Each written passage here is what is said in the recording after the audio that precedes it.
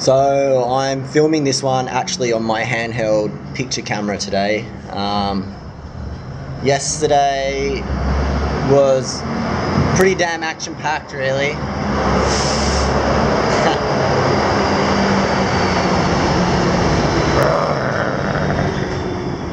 Yeah, it was pretty action-packed.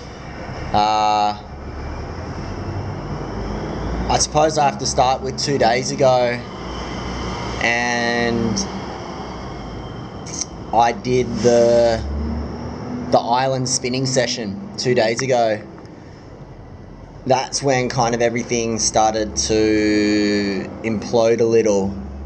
It seems as though water got in the camera case somehow, and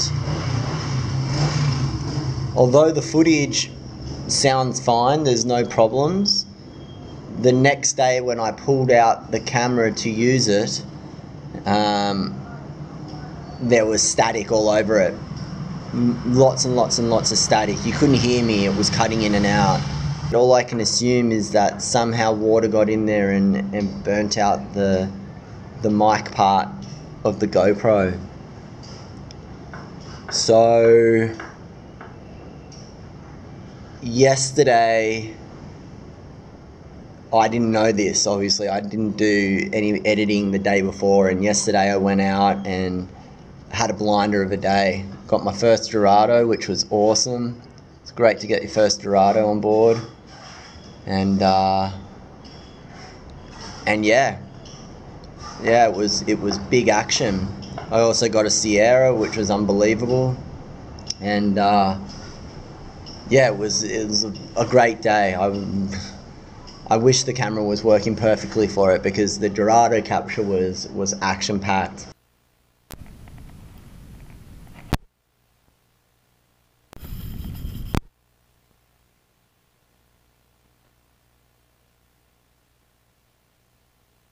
Being on a kayak, it's always chaos. They're zipping all over the surface, real screaming. I'm trying to pull in the other line. It was awesome fun. It was such awesome fun. It's such a shame that the audio's not there, because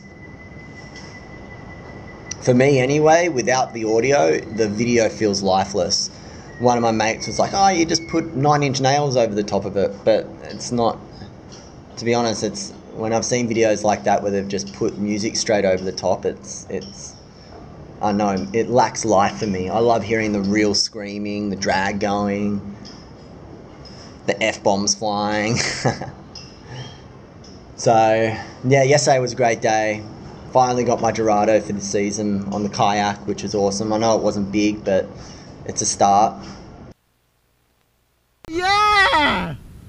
Woohoo! My first.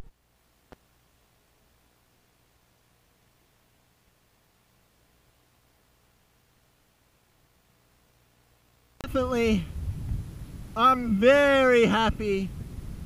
Woo! Woo!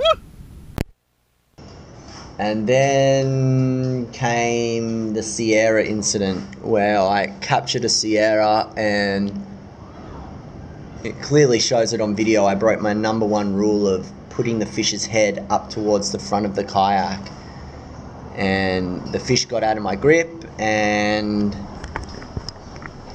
yeah, voila, that's what's left.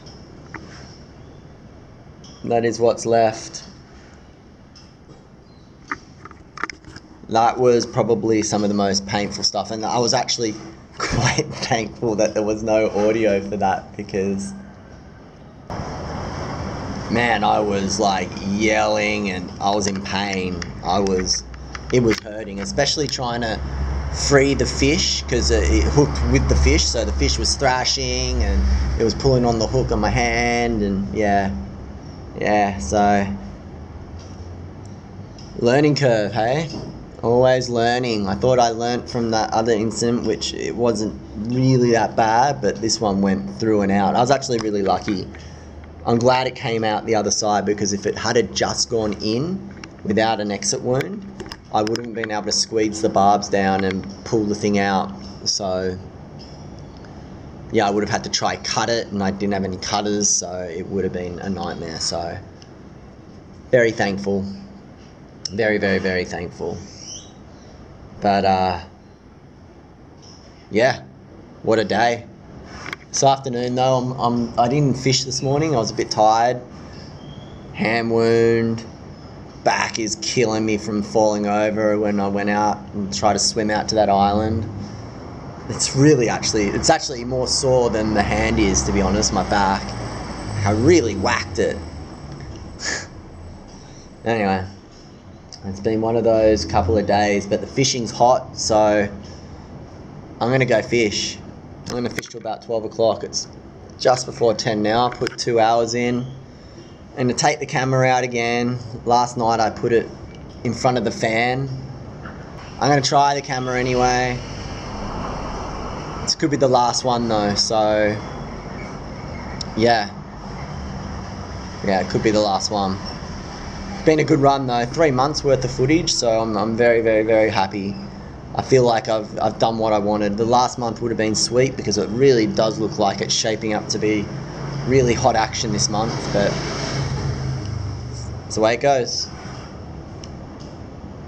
It's been a good experience anyway, so I'll probably do it again, I reckon. Alright, here's to the good fishing.